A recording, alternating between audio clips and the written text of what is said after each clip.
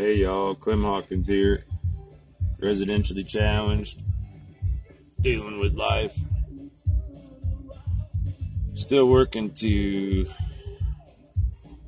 get all of this stuff documented. Back in the day in San Francisco, a fellow once taught me that he who documents best wins. So now that I got this, I'm otherwise acting ignorant if I choose not to acknowledge the presence of the machines and how they affect our lives.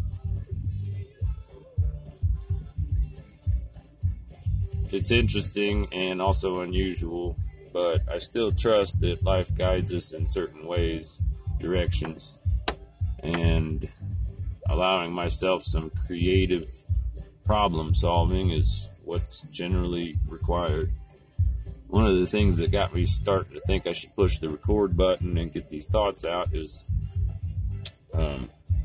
weird coincidences that you would otherwise not acknowledge, and then at a certain point you are able to then acknowledge them. I'll explain if I can through an example. I won't tell you, I'll show you.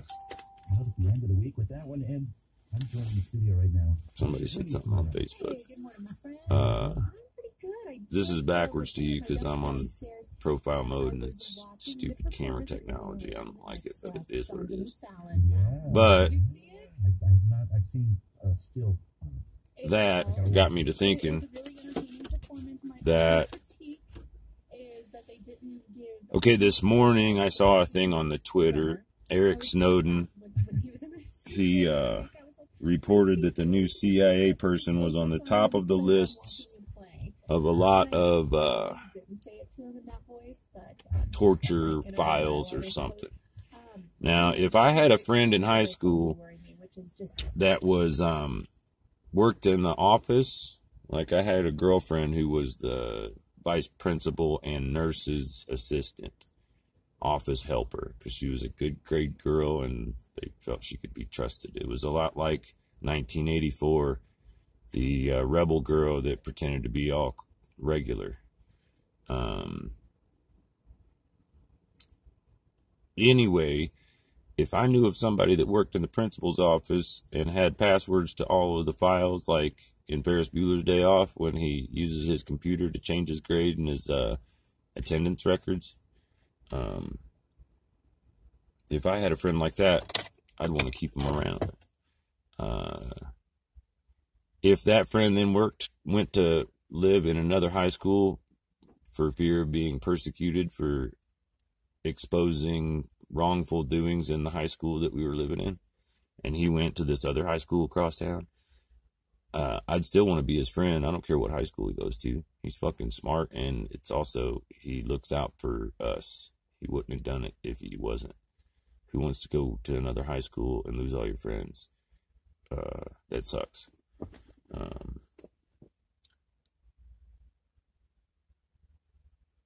I'm sure, I would like to think, it's my opinion that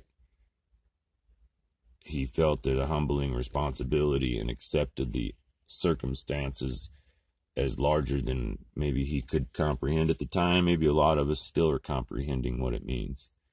But what it means to me is that in the past, all the high school information was kept amongst itself. I'm just now outside of Denver, and I'm not sure. I'm sure somebody could ask the Oracle all about the Google, all about how many school districts, how many school kids, what's the total comparison of enrolled students to registered voter kids or registered Social Security number holders. You could see how busy the system was keeping everybody with our phones and everything now, and obviously the help of a machine. Back to this machine thing.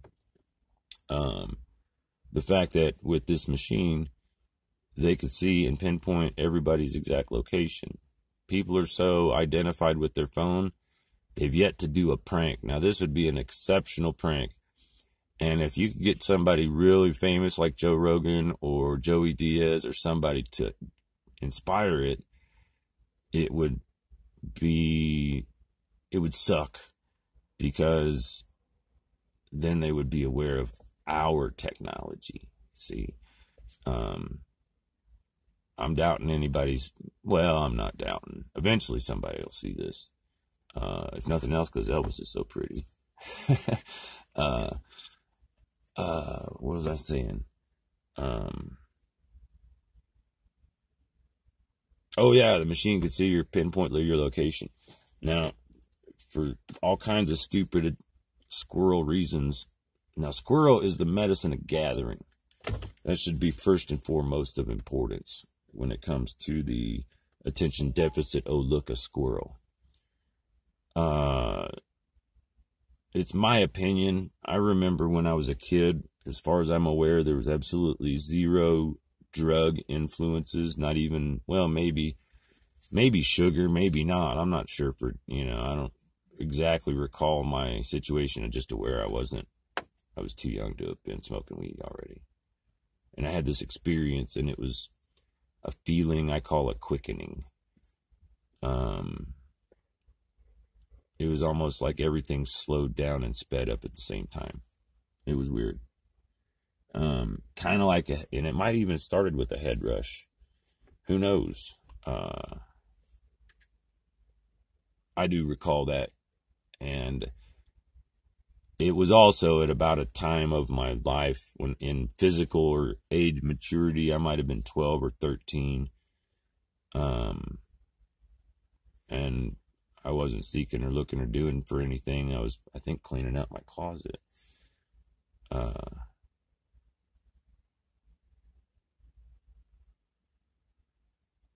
I realize it's uncomfortable for people sometimes, and I might have to go back and edit it out. But one of the things I've found I do that people have a difficult time with is I've learned to pause and think before I speak. It took a lot of practice. I used to just speak. It's like I said, when I was in 5th grade, they said I was ADD, attention deficit disorder, which meant I was too quick for their program. You can't underclock a processor. Ask any geek. You can overclock them, but you can't underclock them. Underestimate your enemy. That's your first weakness. Probably why I still talk like this. But I don't know nothing. I do love apple strudel. I got some cheese strudel.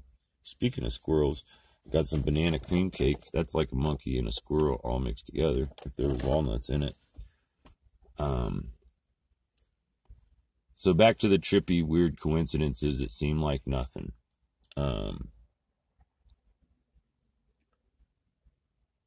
In today's society, in our global economy, it only would make sense that people would either feel the need or the responsibility to centralize all of that. The problem with the current situation is that only goes to a very few people's pockets. And the easiest way to put it is, imagine a NASCAR race. There you go. There you're talking our language.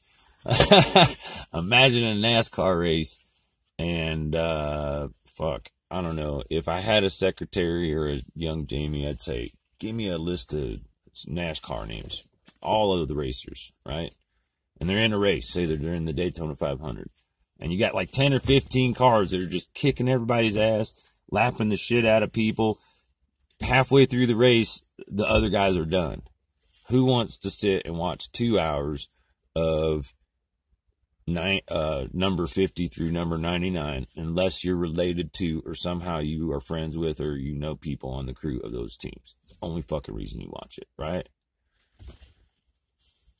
So, maybe that's why he called it reflection. That's clever, Chipper. Thinking of the Enlightened Master on YouTube, who was, I liked how when he was talking to the camera, he always called it my reflection.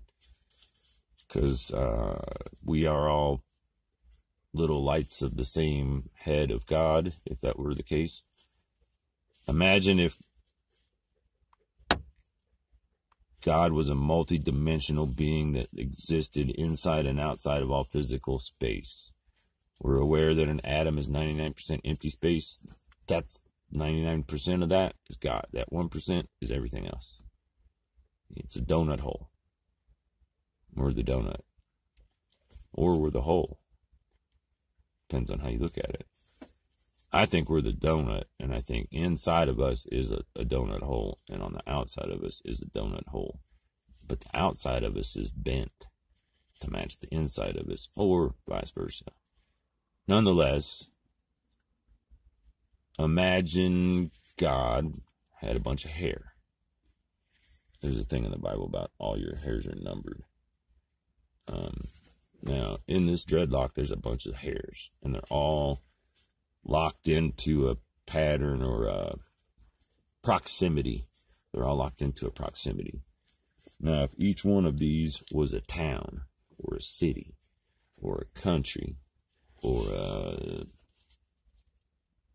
race of beings, terrestrial and or extraterrestrial, extra-dimensional, people seem to get stuck in the physical realm and forget about that other stuff.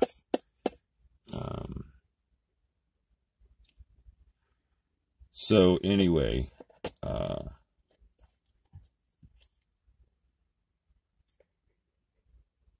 something about squirrels.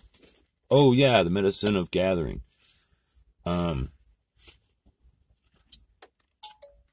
all my squirrel friends out there, I believe it or not, I have, you wouldn't believe how many of these fucking things I have. They're cell phones. When the first cell phone I got, I should tell you this story. My first cell phone story is right about before I had got that Elvis found me.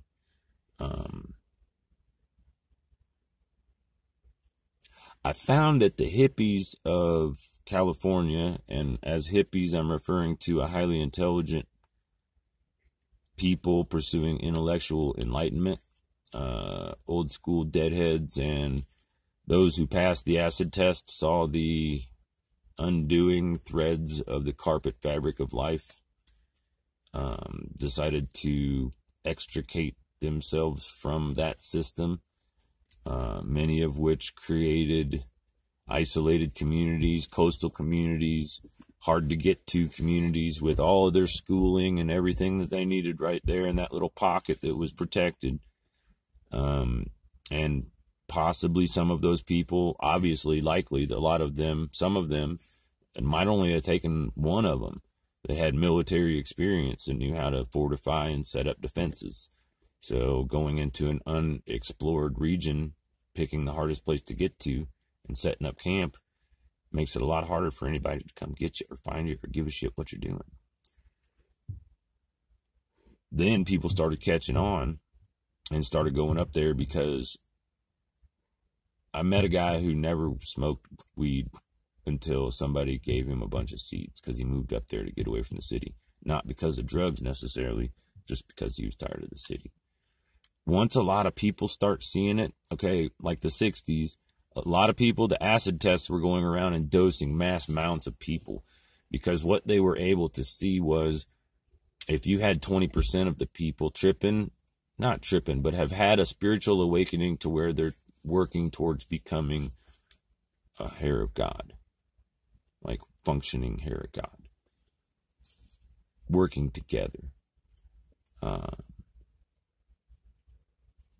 If we could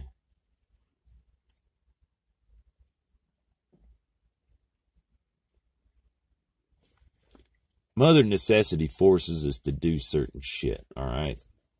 My thought about these phones were, the prank is everybody switches phones, and then the computer starts seeing, okay, let's say you and Bob work at an office together, and let's say you and Bob work in different parts of the building, and let's say you and Bob decide one morning at coffee, or maybe it's just by accident, you and Bob like switch phones. Then then the machine starts sending Bob your messages and you Bob messages. And neither of you really catch on until, like, you and Bob say, go to lunch for a beer, which, the important point of it is it's a routine that always happens. So as soon as something different happens that seems strange to the machine, which exposes the machine's weakness, which allows somebody like Shaun of the Dead guys to fucking come in and save the day. That's fucking brilliant. Thank you very much.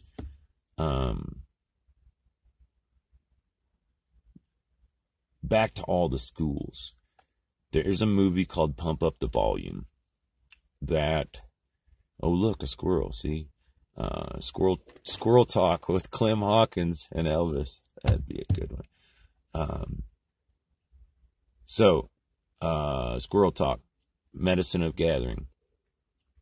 Native American medicine suggests that all animals are totems of a communication from Great Spirit. Great Spirit is maybe not a white bearded dude in the clouds. Great Spirit could just be that emptiness in between everything, that 99% that I was talking about. Because I think that when I say God, if I could define this so I don't hear anybody arguing, to me, if you take all the religions, there's a saying that there's a little bit of bad in the best of us and a little bit of good in the worst of us. So I figure if you take all that good and then you realize that most of that bad is good in reverse, therefore God is all that good and bad, like a yin-yang symbol, there's an extra 1%, because God is everything good and bad, everything we can all imagine, okay?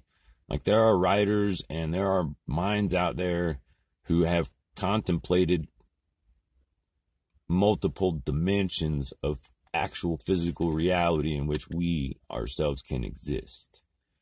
The Celestine Prophecy talks about changing your life in a way that allows you to raise your vibration to achieve that level of vibration. If that is synonymous with monks meditating, they say that psychedelics, LSD, can give an individual that vibration that normally takes 60 years to build up to. It allows it to just get there. And then there's the talk that the magic mushrooms are actually, and interestingly, the ergot, the trichome, and the mushroom all grow in the same shape when they first start. It's very interesting. But I see that in a time-dimensional way. If you've ever seen Stargate and it looks like water that's rippling, I think the reason is you take that sideways and this is a puddle of water and you drip it, then that ripples out. That one drop affects all of those things. When the pranksters would dose a town, they would be doing the drops. Dripple, dripple, dripple. Are you catching my drift? George Gist, if you get the gist of it, that when I do that, that means ask the Oracle. Gist, G-I-S-T. George, I think, Gist. Was it he? Nonetheless, check out if you get the gist of it. When I was younger, I had friends that used to say, I don't always say what I mean, but I always mean what I say. I later learned in hippie talk from my teacher, Woody, some people talk out their neck, meaning that they will speak as well as infer another thing to insult somebody in front of their back. It's like people say about sarcasm, that it's not funny, it's just smart people making fun of stupid people in front of their back. Speaking of the audience tonight, speaking of our host,